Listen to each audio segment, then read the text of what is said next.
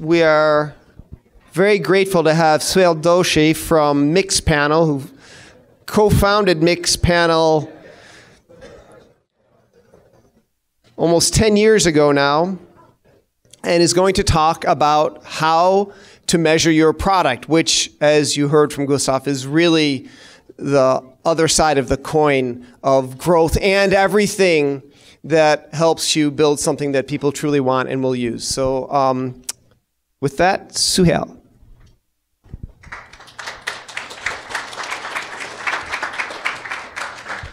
All right. Hello, everyone. Happy to be here. Awesome. I thought I would start off by just kind of like, I sometimes try to change my presentation a little bit on the fly, depending on the audience. And so I thought I would just ask like a really quick question, just a quick show of hands. I'm going to define like a user as like just someone that uses your product, whether you're a B2B company, paying free, doesn't really matter. Like they did something in your product. How many people have like 0 users right now? Okay, cool, awesome. And then how many people have 100 or less? Well, okay, you have greater than 0, between 1 and 100. Okay, awesome, great. And then how many people have like more than 10,000? Okay, awesome. All right, so we've got, I'd say majority of people have 0 users right now. Cool. Awesome, great. So I'm gonna start off with just a quick about me. For those that haven't heard of Mixpanel, I started this company called Mixpanel. I think the first line of code was written in like October 2008, technically. I was like 20 years old. I was in my parents' house in my bedroom. And 10 years later, the company has about 300 employees. We've raised a bunch of money, and we have about 7,000 paying customers, and we're starting to close in on around $100 million in annual recurring revenue. So just to give you a sense of 2008 to now. Cool, awesome. If you don't know what Mixpanel is, we make pretty graphs like this. We help you measure what people are doing inside the product. So this is like someone inviting a colleague to their app. We might help you like measure a funnel and see the conversion rate of people opening your app to like viewing an article. We'll help you measure retention. I know Gustav went over that a little bit today. And I'm just showing you this just because like everything that I talk about today is basically is something that you could probably do in Mixpanel or even any other tool. There are a bunch of tools that are great to measure these things, but I want you to know that if you walked out the door and you wanted to apply any of it, you totally could. There's like a freemium plan, and we cater very, very much to startups. Those are all of our early customers, so feel free to do that. Awesome, great.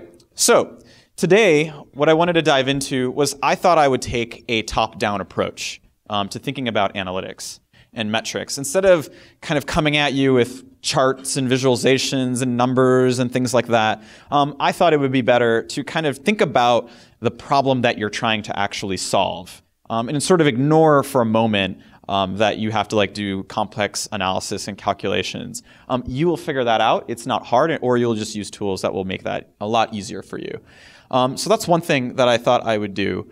And so I picked these 3 things. I tried to think pretty hard about like, what the heck did I care about when I started a company? Like what mattered to me? What was on my mind? And I thought, well, I think the first thing is just like, do people even understand what I made? And Mixpanel had a really hard time with that in its first 18 months. We had to change a lot of things, and most people do. The second thing is, okay, great. They kind of understand what it is. But do they like find it relatively easy to use the product on day one? And that's kind of this never-ending mission that you'll end up taking when you start your company and when you ship your product. And then the last thing is, I kind of tried to pare it down a little bit, but I thought the most important thing would be then next, are people coming back and using my product? And I think that you'll find that like, I know Gustav talked about this, and I'm going to be extremely repetitive because it's one of the most important things that early founders make a mistake with. So from there, I thought that I would try to I thought that it would also be helpful for you to see it kind of broken down in a formula. And so this is the formula. And I like to think about things from first principles, right? Like what are the things that would cause you to grow. And they're pretty simple, right? There's just like people that visit some page or the app, right? Basic, you experience this every day. And then there's like people that sign up. And then of those people, like who did something, how many of those people did something valuable, like watching a video or making a recipe or, taking a scooter ride. And then of the people, like how many of those people end up coming back some period of time later? And then how many people will like spread that product, like tell a friend, share it, maybe you even have a sales team, who knows, right? And these 5 things like basically equal growth. And these are your levers. And the thing that I want to kind of point out and I want to stress is that today I'm going to cover the basics. But I want to kind of implore on you that the basics are really important. Even 1,000-person companies get the basics wrong. In fact, you'll find that if you don't get even these 1,000-person companies that get it wrong, they tend to overcomplicate the number of things that they should actually measure and track. And it's really easy to make 25 metrics, conceive of them, align them, divide them all by, give each team 5, and then really overcomplicate something that is actually quite simple to do. And when you overcomplicate it, what happens is that companies, even large companies, have immediate paralysis. Even mid-sized large companies have this like decision-making problem. I used to have this funny phrase at Mixpanel where I used to say that all data is like contestable.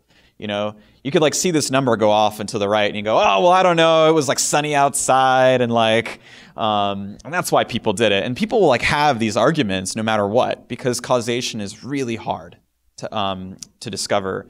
And so what I find is that just picking like 3 to 5 things on North Star and really simplifying it will do more good for you. And I know, because not only have I watched thousands of companies make this mistake at all sizes, I have made this mistake. I had a piece of paper that had like 25 submetrics, and it was nearly impossible to actually keep track of it. And what people end up doing is, in reality, what people care about is there are metrics that guide the team, and there are metrics that help you monitor and assess if anything is going wrong. And today we're going to talk about things that guide the team.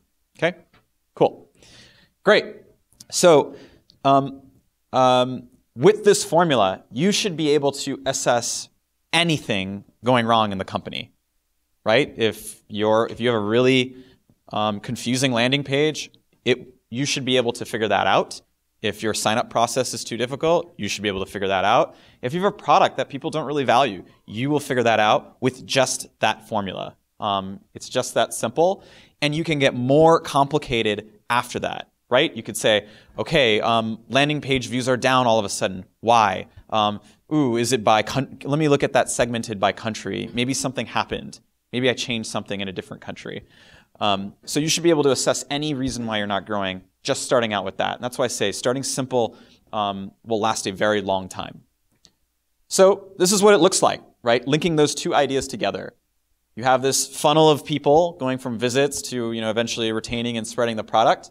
And like on each one of these things, you're trying to basically solve one of these 3 problems. Is it easy to understand? Is it easy to get started? Are people coming back because they find it valuable?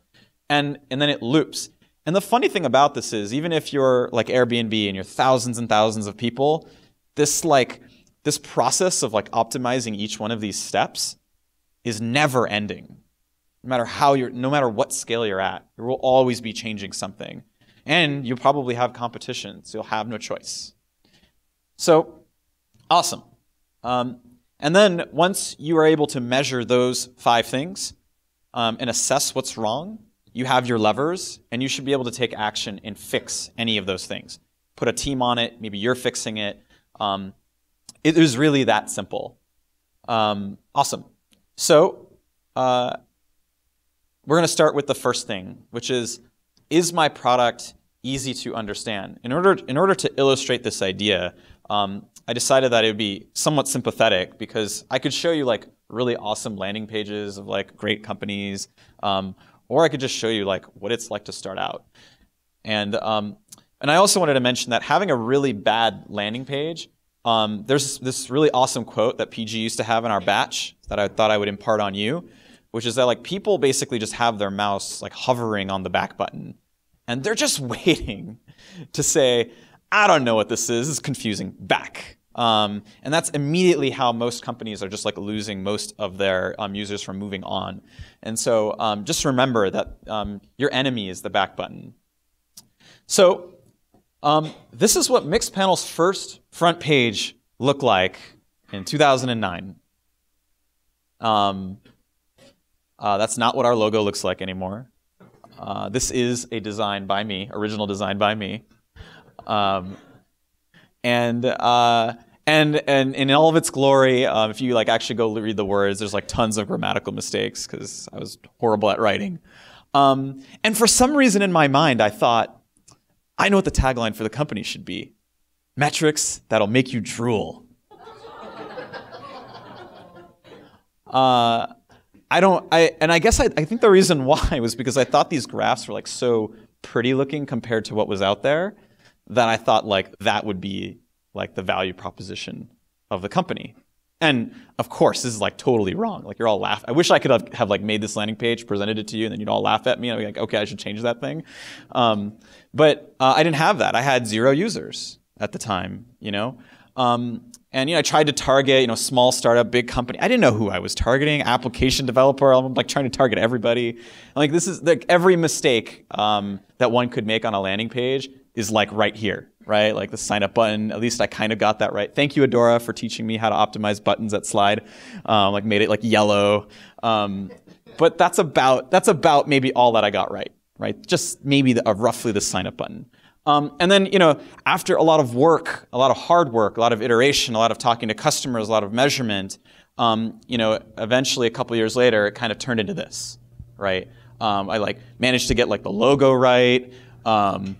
The sign-up button's like ginormous and yellow.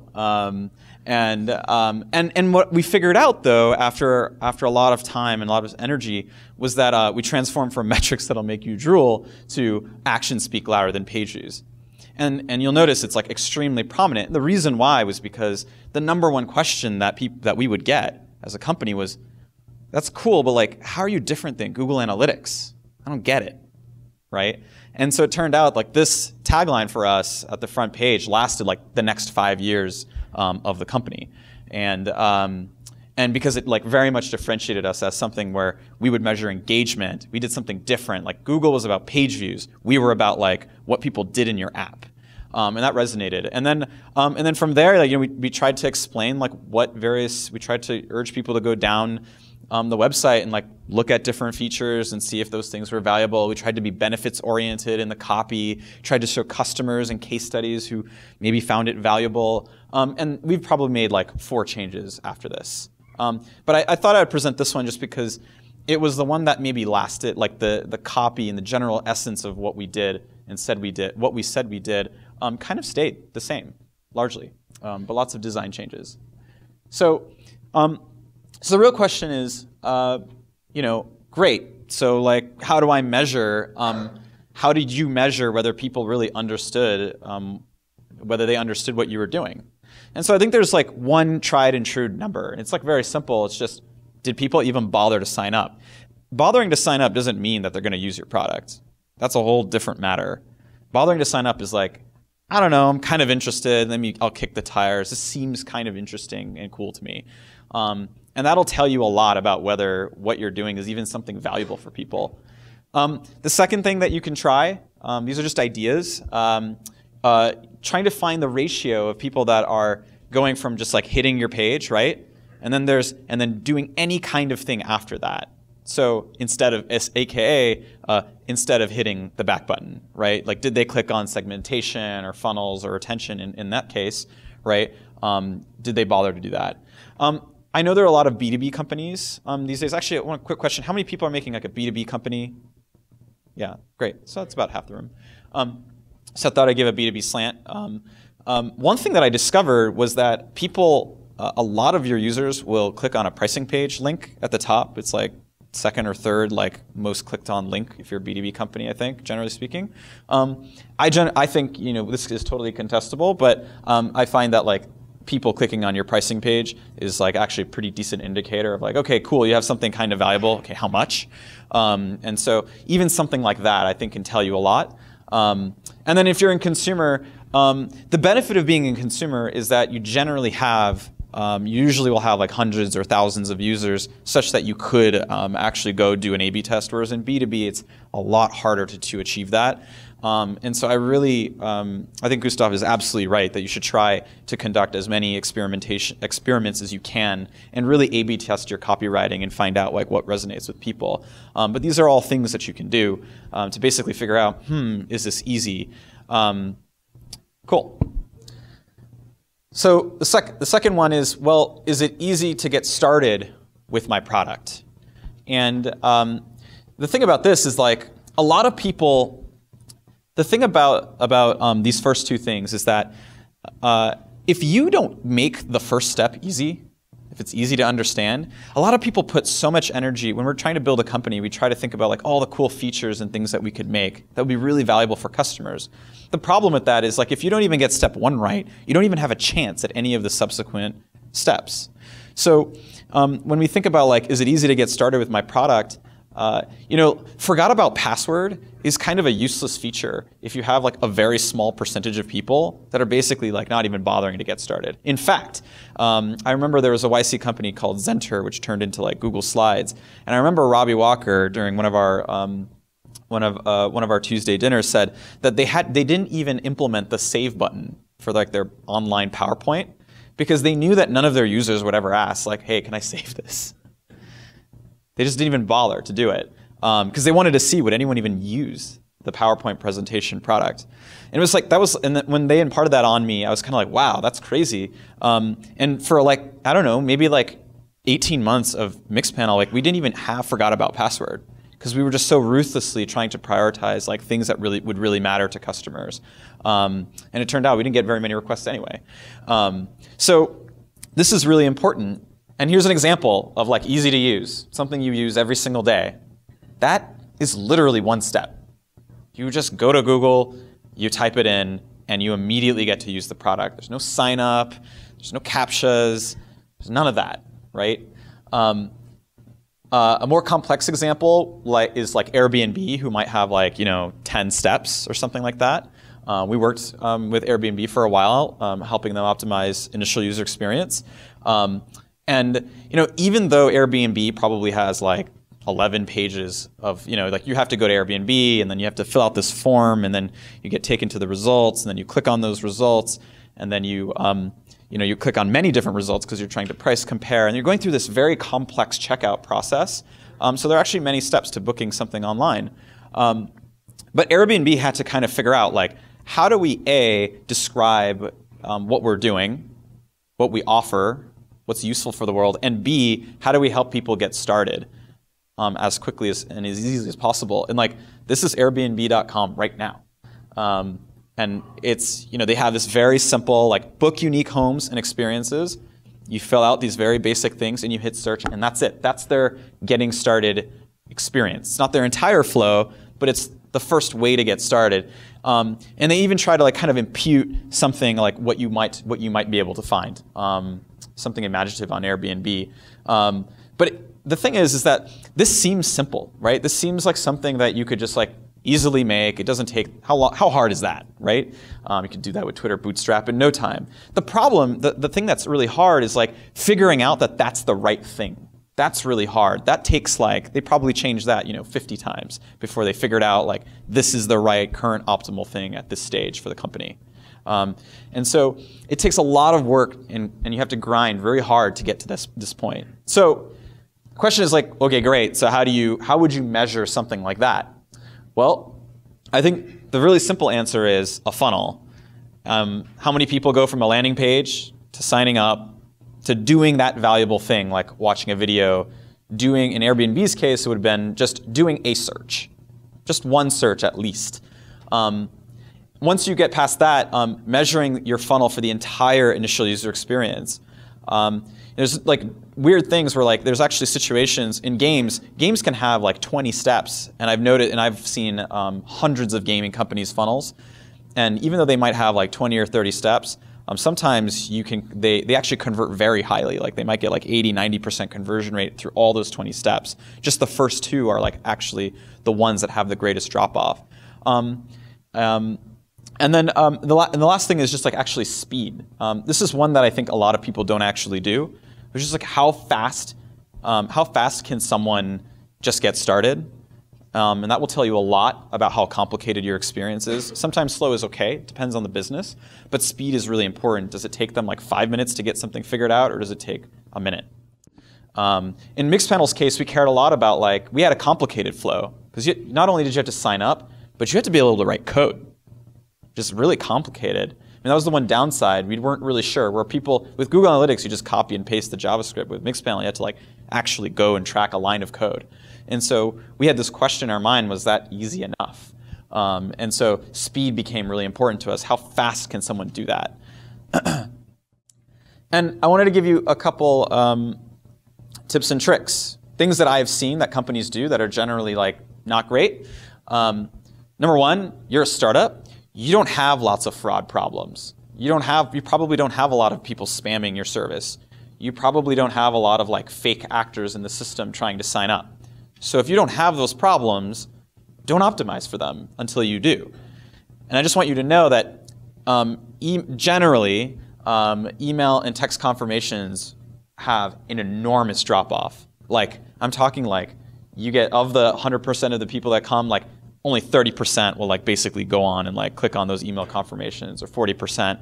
You'll spend a lot of time trying to optimize that. And then to make matters even worse, like you have to hope to God that it doesn't go to spam. Like it's this really horrendous experience.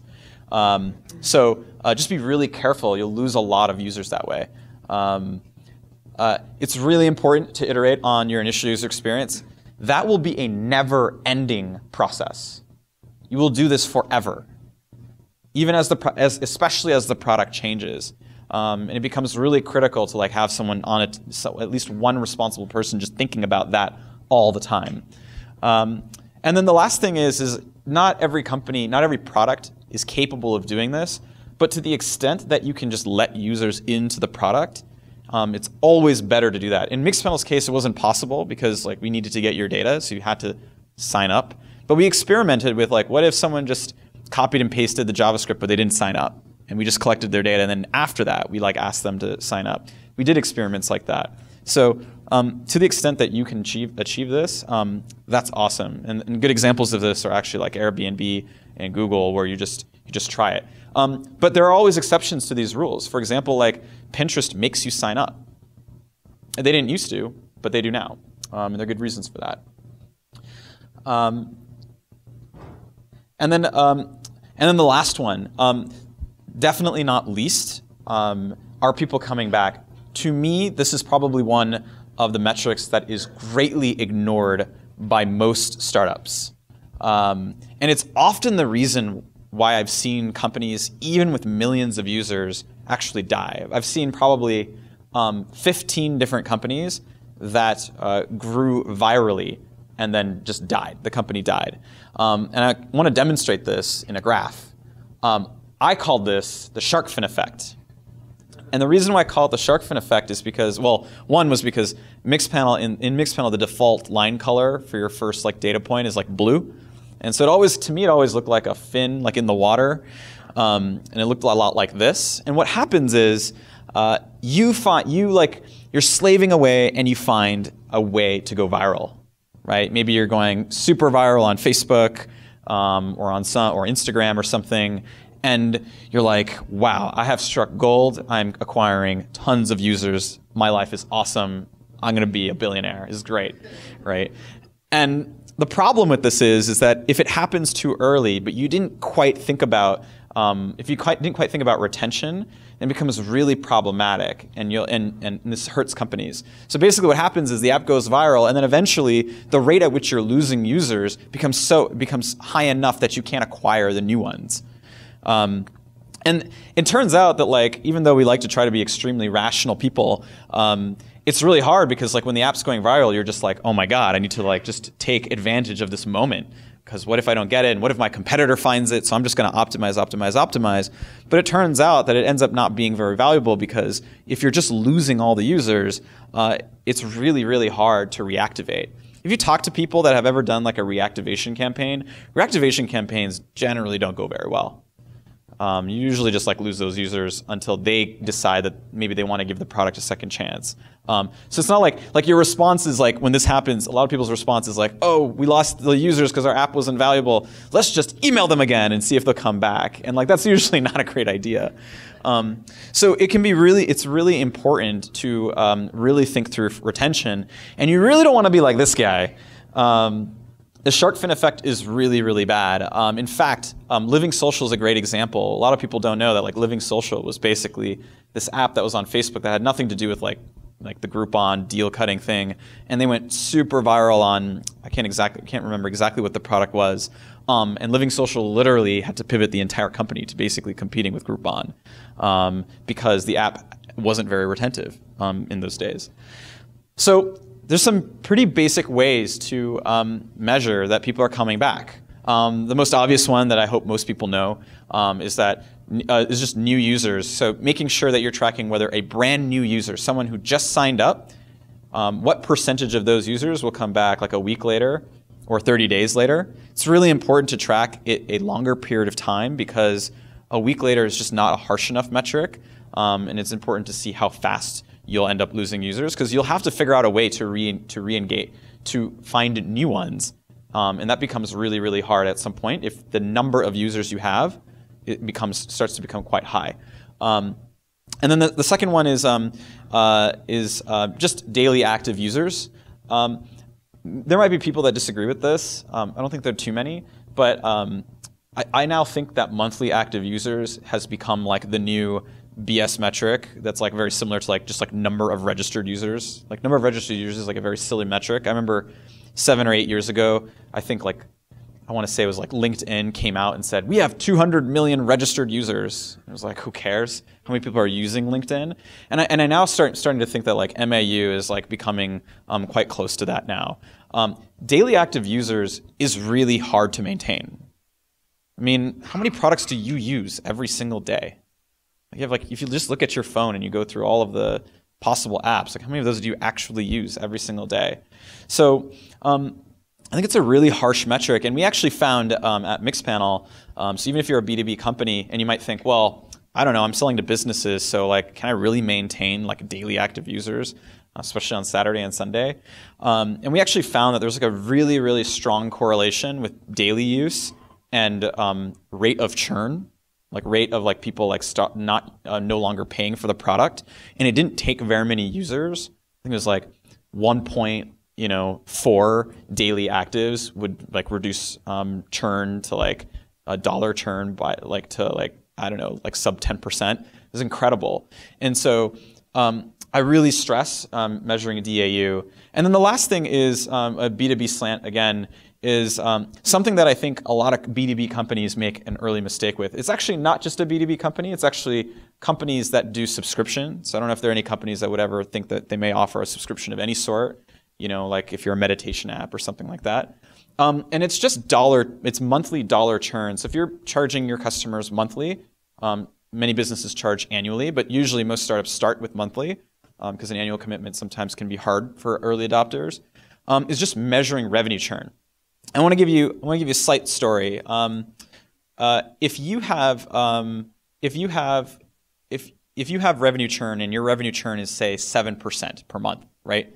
You might think, awesome, I'm keeping 93% of these dollars every single month. This is awesome. I'm doing really, really, really well. The problem is it's 7% monthly churn. And if you extrapolate that out over 12 months, you're actually losing 58% of your revenue in a year. It's really harsh. And a lot of people, like, for some reason, this thing is like not mathematically intuitive to most people. I don't know why. It wasn't even mathematically intuitive to me early on. And if you think about it, like, you're spending all of this energy with marketing and improving the landing page and improving the getting starting flow, and you're doing all of that. And if you don't have retention, if you're losing that 7%, every single month, you have to somehow make up for that 58% that you lost going into the new year. And if you start thinking about it, you're like, wow, we're making $1 million and we're losing $580,000 and we're starting the year like that. Now you have to do that and grow on top of that. And once your base of revenue gets really high, it becomes really hard to keep up. And you kind of have this like really long arc of like a shark fin effect, basically. So it's really important to look at your monthly churn. And this will be the single cause of like death. But the problem is it's like the worst kind of death. It's like death that occurs. It's really like, it's really flat growth, but it occurs like eventually in like 4 or 5 years if you're able to acquire users. And I mention this not only because I talked to some founders about this, but this is also something that like really hurt us in the early stages of Mixpanel, and we really had to figure out a way to fix this. And there's all kinds of ways. You can use product, you can use pricing. There's all kinds of ways to experiment with this. But this thing probably gave me the greatest number of nightmares and lack of sleep, I think, ever. So I really want to stress that on all B2B companies here. Really think through this number and think about like almost graph like, okay, what would our rate of growth be if churn stayed constant? It's really important. Cool. I wanted to go over 2 things. One, I recognize that there are a lot of people here that have 0 users. So they're like, what the hell do I measure? So what if I have less than 50 users? Well, the truth is I couldn't really think of a better idea than just basically, you just have to talk to your users. And I thought I'd give you a mini story about, at least at Mixpanel, what we did. When we had like no users and I had that page that just said metrics you'll drool over, one trick that I used is that I had like maybe 10 or 11 or 12 customers. And honestly, I just put all of them on IM, like on GChat or something. I don't know what the kids use these days, maybe like WhatsApp. But I honestly just like would just badger them on like WhatsApp or GChat or whatever, and then just ask them. And I remember one time we were trying to redesign our funnel UI, and we used to have a vertical funnel, but we had a competitor that had a horizontal funnel, and it seemed like that was a better idea. It seemed like that was more intuitive for customers, and so I didn't really know how to like get the data because like how was I really going to find out whether they liked one of those 2 UIs? And I didn't have it was just me and a co-founder. So like how the heck were we going to like do an A/B test on that feature? There's no realistic way to do that. And so all I did was I just made like a really crappy version of the UI that I thought would be better, the horizontal version of a funnel. It was like kind of grayscale. And I made like a really beautiful, colorful version of like the vertical one, which was kind of our control. And then I just asked like 11 people which one's better. And then I want to impress this thing because Gustav mentioned that it's the delta, it's the difference that matters in an A/B test. Not that this is like a true perfect A/B test, but like I asked 11 people on IM, got feedback in a day, and 10 out of the 11 said horizontal funnels, and then we just made it. And we built it, and we never looked back. And it was totally the right decision in retrospect. So I don't think there's any way that you can kind of skirt by talking to customers. But here's the benefit of talking to customers, even though maybe it's more tedious than looking at a graph. You're going to get way more information and depth from talking to customers than you ever will looking at a data point in a graph. No matter how much you slice and dice and segment the data, no matter how mathematical you are about it, you will never get as much information and in building your own intuition than just talking to customers. And it's really critical that you do it. And the one thing that I wish I had done back then was I wish I just wrote it down. I wish I wrote down tons of the feedback because I think that it would have helped my co-founder, it would have helped employees in the company down the road really go on the journey, make them feel like they went on the journey with me. Rather than having our roles kind of feeling like they were so split up. And then the last thing that I thought I would bring up is to impart what I kind of said at the beginning, which is that I think that one of the biggest mistakes that people make with analytics is being really overcomplicated, thinking that they need to be super sophisticated, thinking that they need to track all kinds of crazy cohorts and they need to have like a dashboard with like 30, panes on it that all like loads. You have like mission control. I don't think that is necessary. I had that. It didn't work. It was really hard to run the company that way. And what also happens is that when you build your team, it will be really hard. It will be confusing for your team. Of those 30 panes, like which one do I need to care about? And I think that we need things that humans just need to simplify things. So I'd pick one North Star metric. And I think, and a North Star metric I would choose in this case is like, what is a number that you're willing to bet the company on, right? Like, if that number goes south, you deserve to die. And if that number goes up, you will have like made a huge dent in the universe. Like, what is that metric? And I'm not saying you need to choose that metric forever, but choose it for 6 months. Choose it, commit some time to it. And if you find out that it's actually like the wrong metric, which it will be, probably the first time you choose is usually your metrics are wrong. And then you can change it, but commit again for another 6 months. But choose that one number, and then like, if what you have to do at the beginning is basically just like print it out and like put it all around the office, do it. Because people will start to be maniacally focused on it. They'll show up to meetings and go, yeah, but that number is like down. What are we going to do? And where you can get really complex is discovering why that number is down or why it's going up. That's when you can get really sophisticated. That's when you can slice and dice it and figure out what the retention is and things like that and measure it over a funnel. But keep things really simple.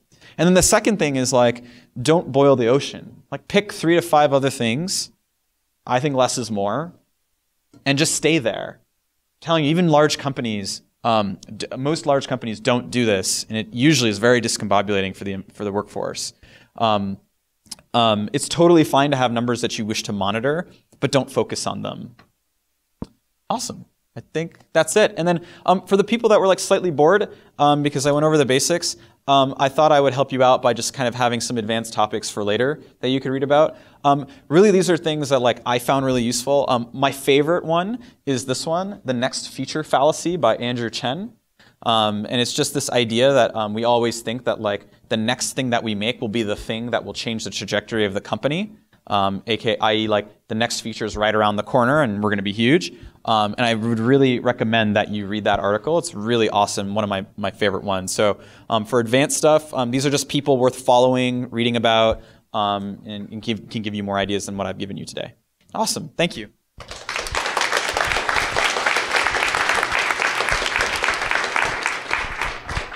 Jeff, Q&A? Cool. Okay, cool. All right. Will you pick? Yeah. Yeah, I want to be fair. I don't be like if like every speaker like chose someone in the front. What would you suggest the conversion, acceptable conversion or target conversion from visitors to registered users to subscribers, paying subscribers? Yeah. Yeah. So that's the problem with that is that it's so yeah. Oh yes. I think someone asked what are like good benchmarks for like those given those 5 steps: visiting, signing up, using the product. What would be good conversion rates for any one of those steps? And the hard part with benchmarks like that is that it's so dependent on the business. In B2B, like going from like a visit to a sign up, like I think like a 4 to 5% conversion rate is pretty good. I think I like swapped notes with Stuart at Slack because we kind of had similar landing pages. I think I asked him, what was your conversion rate at Slack? And I think we both ended up being somewhere around like 4 to 5% from visit to sign up. But that said, like I don't know what that would be for something like Airbnb, where it's like getting to a landing page and then searching for your first place that you would want to book. So I think it's really dependent. I know that Mixpanel publishes lots of benchmarks. So I know the marketing team there that does that, and they like publish all kinds of benchmarks for like what should your retention be if you're a gaming company, if you're an e-commerce company, if you're a B2B company, things like that, social company, a video company, things like that. So I think that you could probably go there and find various benchmarks reports, but it's really dependent on the business. Yeah. So when you're going through the sign-up process, how do you see numbers vary if you're create an account name and password and doing all that kind of sign-up versus a single button login with Google or API? How does that transfer? Do more people sign up if they have that single click option? Do you see more people drop off because they have to use one of those? So I think the question is what converts better, like those social buttons where you can just quickly authenticate, like Facebook Connect, versus just like standard sign up. Is that right? Yeah. Like all of these questions, they require like a lot of specificity because it's actually like really unclear. And in that case, I actually don't know. I truly don't know. And so I think the way to answer this question is to find friends in tangential industries that like don't compete with you, but basically do that. And then just be like, hey, what is your conversion rate? Have you tried something? I don't actually think a lot of those numbers are like secrets in reality, right? Unless you can't go to your competitor and ask that, but like most of these things are not like super duper secret type stuff. And like, they could either give you the information and save you, the 6 months, or they'll just like say, or you try it out, but it's sort of strange to keep it a secret. So I'd rather give you ways that you can discover that. I would just ask friends that have a startup, or even if they work at a big company, sometimes they're willing to share it. Yep. Cool. Yeah, so you talked about making it easy for a user to start using your product, and then there was a slide there, Airbnb landing page. Yeah. So how do you balance simplicity with informing your visitor, like what it is that you do and why they should use your product? Right, so if you don't have that brand recognition already, where the visitor already kind of has an idea what they're going to do. Right. So how do you balance those two? Right, yeah. So the question is, Airbnb's landing page was super simple, and how do you balance what if a lot of people just know about Airbnb and then just know what to use Airbnb for, and then that's why they can keep it kind of simple versus like having something more complex. Like a good example of this is like Craigslist is crazy. If you go to like the front page of Craigslist, it's like absolutely nuts. And like even Amazon, if you go to Amazon.com, right? Like even though Amazon has like huge brand recognition, you go to Amazon.com and it's like, whoa. There's like a million things going on at once, right? So how have these companies found the balance? How have they found how to deal with this complexity? And the truth is that I find that it's important to have like a guiding principle. Like, what is it that you're trying to actually optimize for, right? If in the case of YouTube, let's take YouTube as a good example, right?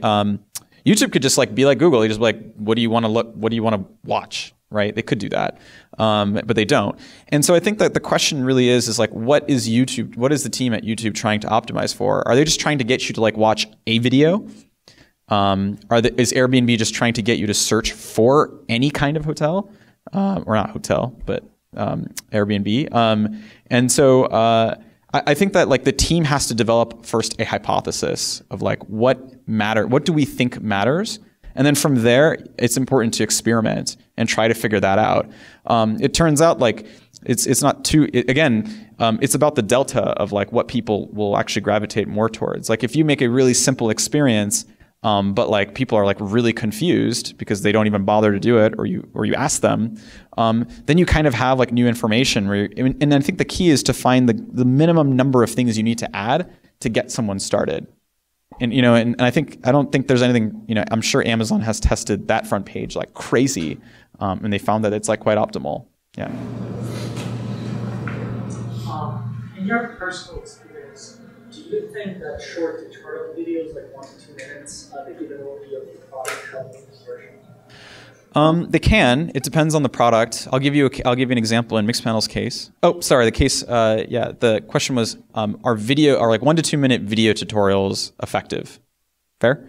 So I think that it's complex. We did a video tutorial video in our flow, for example, and like I would say that like a lot of people didn't watch it, truthfully. And this is what I mean by experimentation. Like a lot of people didn't watch that video tutorial, and we actually, I think, eliminated it in the first 3 steps. But what we did find was this interesting thing that occurred as a result of looking and measuring things, which was that we have a feature in Mixpanel where you can like see every action that a user takes. And so I would literally just like go to every user and then just like watch like a creepy person, just like sort of watching like everything that like someone would do in the product.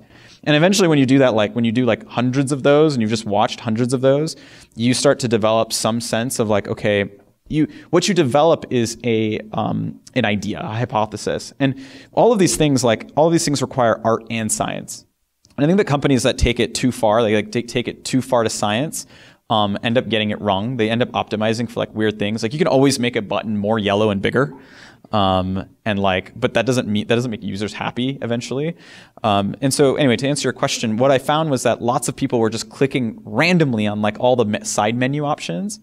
And my hypothesis was, well, they hadn't integrated Mixpanel yet, so there's nothing to look at. So what the heck were you doing just like clicking on like funnels and retention? Like, why would you do that? And my hypothesis was they were just curious like what the product did. What is it that they did? And so we did this A/B test where we like had a control with like nothing, just the regular, clicking around, seeing like some image.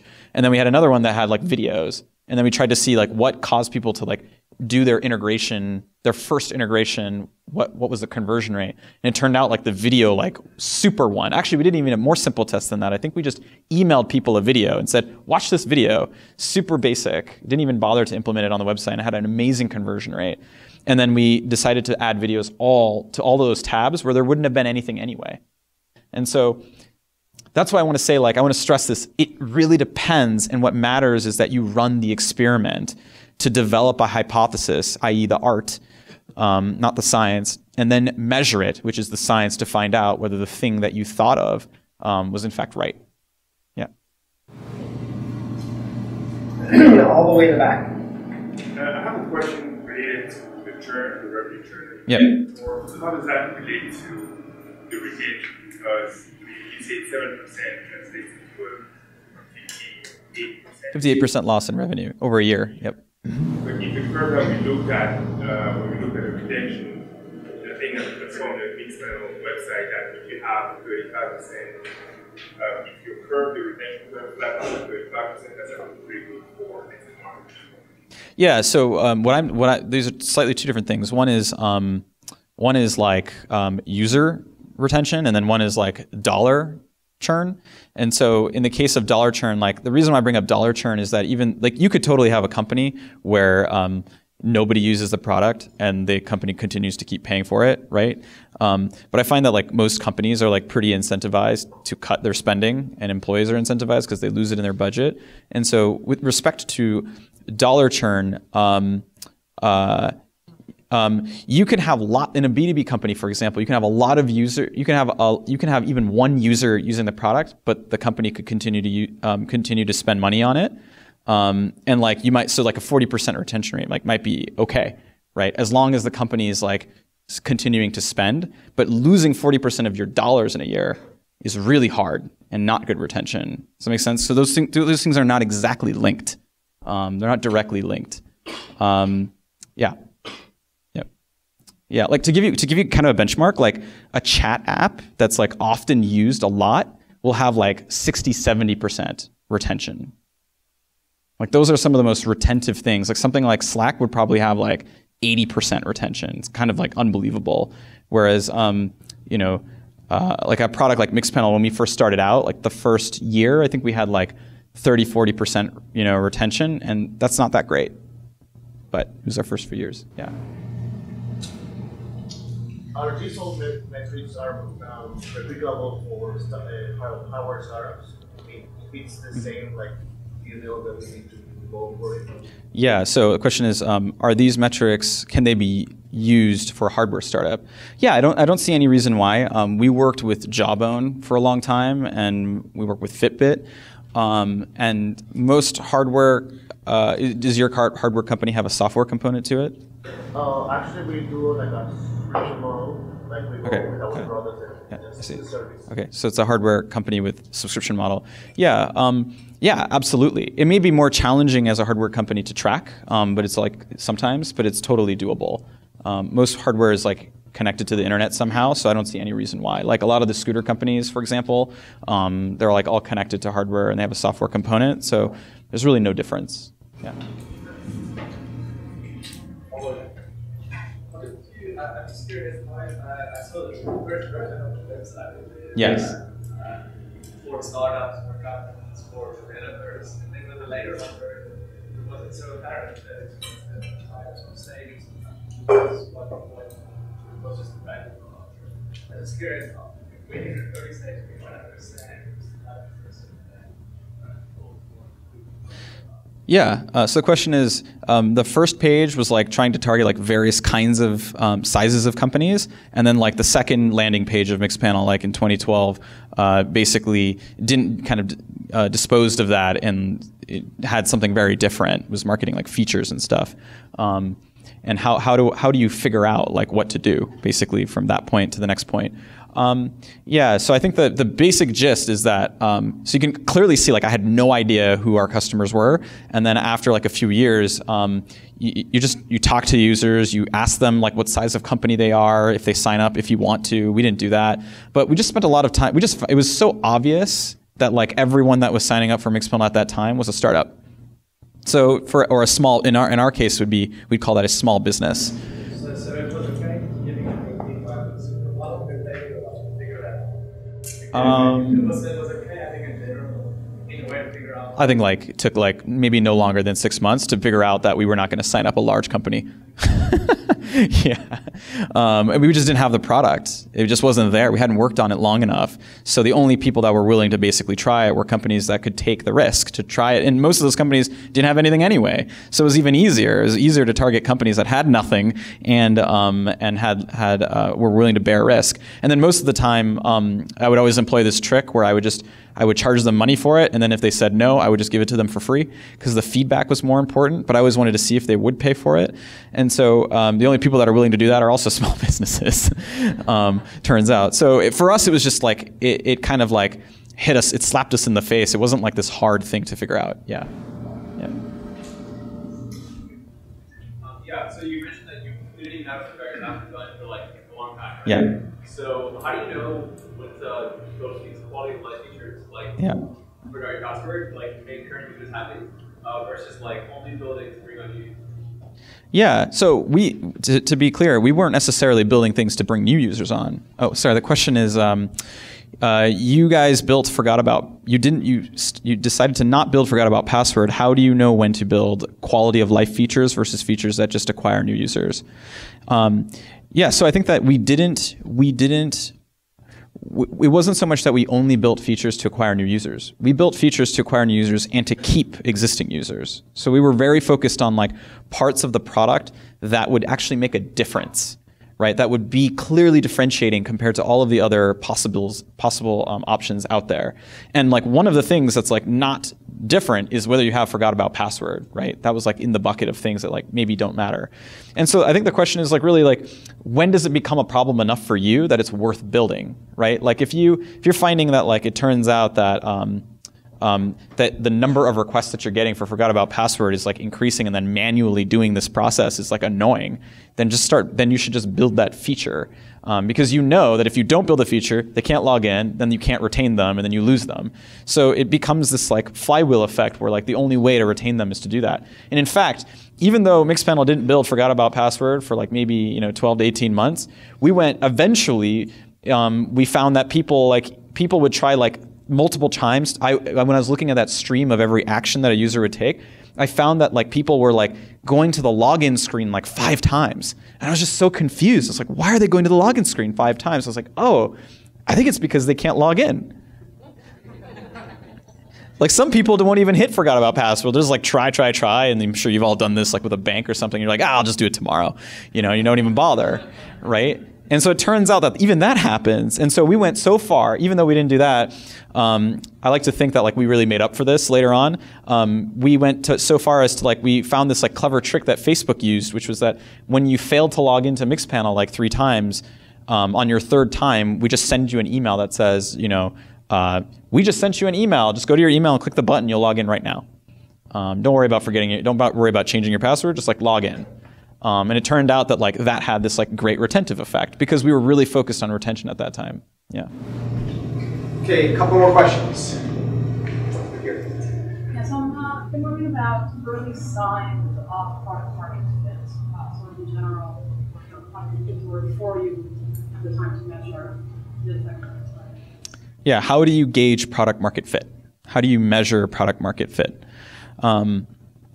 So I think there's a lot of people that probably will talk about or have already talked about, like, people will say and I think they're all right. So I'll give you a quantitative slant versus like a qualitative slant. Some qualitative slants are things like when people are willing to spread you to their friends, that kind of thing. The quantitative version of this is really just measuring your retention, like how many people. It's really measuring like DAU. It's really measuring the percentage of people that come back a week later, 30 days later.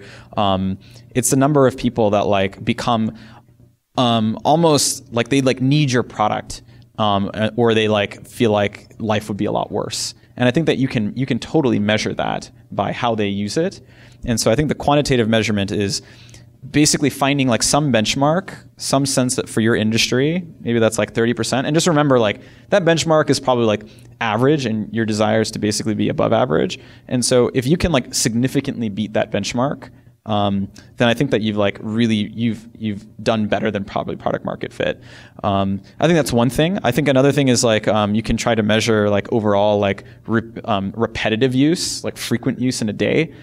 So like you can make pretty harsh metrics. You can be like, for example, with DAU, you could say, I don't want it to just be daily active user like they did one thing. I want it to be that user has to have watched 5 videos, and then and only then do they count as a daily active user. So you can be particularly harsh about that metric, right? Someone coming and like just seeing, that's why I say MAU is kind of a BS metric now, because you could come and watch one video and then never come back again, and you like count, and that's not like a very healthy business. So I think that find ways to be harsh about your North Star, and I think that you'll find that you reached product market fit. Yeah. Yeah, I think with Mixpanel, it was like 30-40% retention was like really, really horrendous, and we totally didn't have product market fit yet. Yeah. Okay, last question. What is one piece of conventional startup wisdom that you think is usually wrong? This is like a Peter Thiel question. What's one piece of conventional wisdom that you think is generally wrong? About startups in general.